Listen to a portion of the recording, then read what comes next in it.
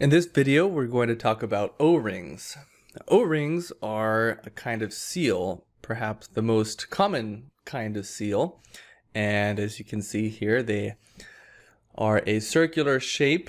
They come in a variety of sizes and different materials. And we'll take a look at some of those here in McMaster. O-rings are often defined, at least their geometry is defined by what's called a dash number. And a dash number is an industry standard specific to O-rings that is used to define an O-ring's geometry. And there are quite a few dash numbers. Here we start at 1 and scroll down here, go all the way down to 932. Now you'll notice that they're not consecutive. For example, we jump from 920 to 924. To be honest, I don't know why that is. But regardless, there are quite a few different O-ring dash numbers, and each one of these dash numbers represents a very specific set of geometry that defines the O-ring's shape and size. Let's click on 003 arbitrarily and take a look at some of these O-rings here. So we see 003, 003, 003, 003, 003. So these are all 003 dash numbers, and you'll notice that they all have the same dimensions: 1/16, 1/16, 1/16, and the ID/OD, that is the inner diameter, outer diameter of the O-ring, 1/16 and 3/16. Same thing up here, 1/16, 3/16, and same thing up here. And I guess there are a few more down here. If we scroll down, all the same. Something else you'll notice is that there is a fractional ID/OD and an actual ID/OD. And if you're good with fractions, you'll notice that the actual ID differs from the fractional ID. And same thing for the actual versus fractional OD. The fractional values given are more like estimates. And the actual values are, as the name implies, the actual values. So when you are designing something, you want to pay close attention to the actual value here. Something else to take a look at is the durometer. And durometer is a measure of hardness that's applied to O-rings, but more generally speaking, that's applied to rubber or soft like silicone type materials. There are a few different scales, and we won't get into that too much, but the Shore A, it's called Shore, S-H-O-R-E. The Shore A scale is probably the most common one. So 70A is kind of like, I think that's something like an eraser, the eraser material on a lead pencil, something like that. There are scales that you can look at to get a better understanding for how the Shore number corresponds to the material's hardness. But the lower the number, the softer the material. So down here we have a Shore 90A, and that's a pretty firm O-ring material. Down here we got 65, 65, 70. Anyway, that's just one more specification that you can look at when you're designing with O-rings. So moving on, there are, let's see, we've got two types of O-ring seals shown here. One is a radial seal and one is a face seal. And these are two very common types of O-ring seals. So the radial seal, as the name implies, seals around in a radial direction, or seals the circumference of an assembly. So when you see this dashed line right here, that represents a center line, and you can imagine that the shape that's shown here, this 2D shape, is revolved 360 degrees. Or 180 degrees, since we're showing the top and the bottom profile there. But if that was revolved all the way around, there would be a cylinder. So this represents the wall thickness of one side of that cylinder, and down here represents the wall thickness of the other side of that cylinder. And inside you have your O-ring. So we're seeing a cross section of the O-ring right here. Same thing down here. Now this is shown in kind of a square profile with kind of like a bulbous top.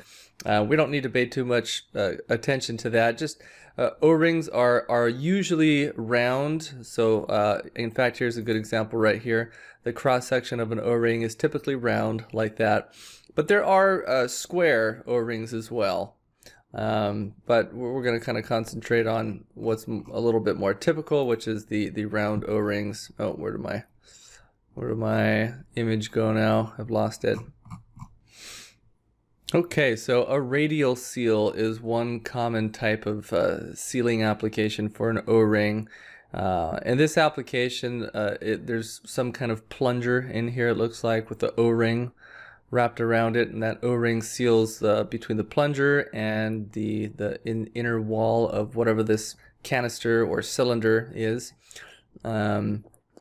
You might use that in like some kind of pump application. So this plunger looks like it can move back and forth, and because of the O-ring creating a seal, it won't let any fluid or liquid get past that seal. Another type is a face seal, which is shown over here on the right side. So same thing, imagine that this profile is revolved all the way around. And so the profile, that the shape we're seeing right here is a cross section of the O-ring. This is the other side of that same O-ring. Again, this one is shown square, but more often than not, an O-ring cross section is round. And that O-ring would sit in a groove here, and you'd have a plate that comes on top of it, and that plate would get screwed on very tightly with some screws all the way around the circumference of the plate, and it would create a seal between the O-ring and the plate itself. Now this particular image doesn't show us what we're sealing, but you know, maybe there's a hole on the inside, and there's some fluid in it, and there's pressure in that hole that would cause the fluid to leak out of this interface were it not for our O-ring seal. I don't know what the application is, but since there's an O-ring there, you can assume that they are sealing it for some purpose or another. Now this is just kind of an educational illustration, so that's probably why they're not showing exactly what they're sealing. But don't be confused if you look at this and say, well, what are they sealing? I don't see anything. It's just an educational illustration. Okay, so let's see. Here's an example. Let's see. If I asked you what type of seal is this, what would be your response? We just looked at two different types of O-ring seals. So which of the two would this one be?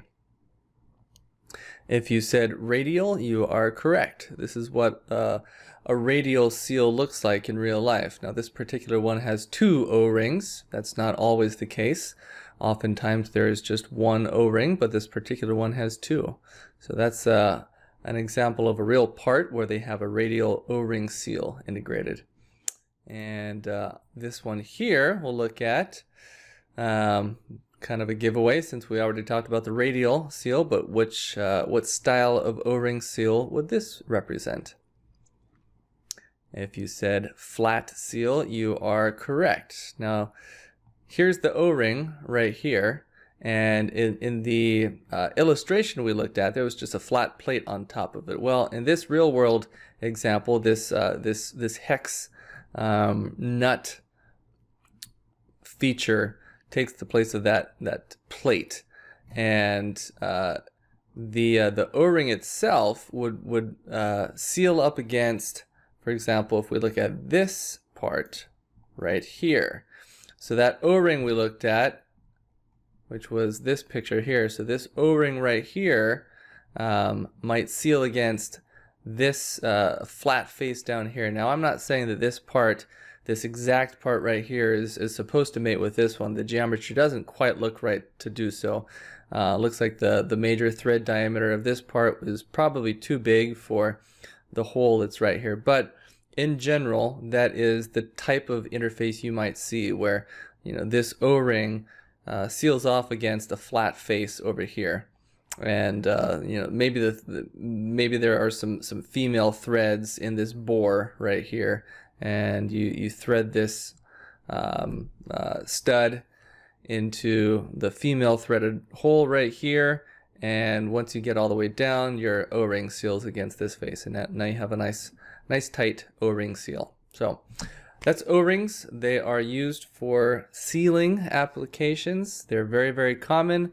They're very, very cheap, and they work very well. If you found this content helpful, consider enrolling in our signature program at mypipelineacademy.com. Whether you're an individual interested in beginning a new career as a mechanical designer or a company interested in training your new engineering hires, our signature program helps students develop the practical skills they need to be productive mechanical design engineers. Seating is limited.